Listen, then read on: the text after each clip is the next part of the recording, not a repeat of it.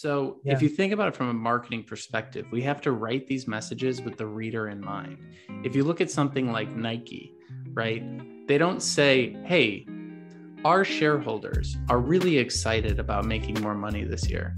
Would you please go to the store and buy some shoes to make our shareholders happy? Right? They don't do that because they know you don't care about the shareholders. The same way a company doesn't care about us wanting a job or us wanting an internship. They're not giving us an internship to solve our problem. They're giving us an internship to solve their problem. And so that's what we want to address in this message, right? So what Nike really does is they say, are you wanting to go for a hike? Are you wanting to run farther or jump higher or whatever?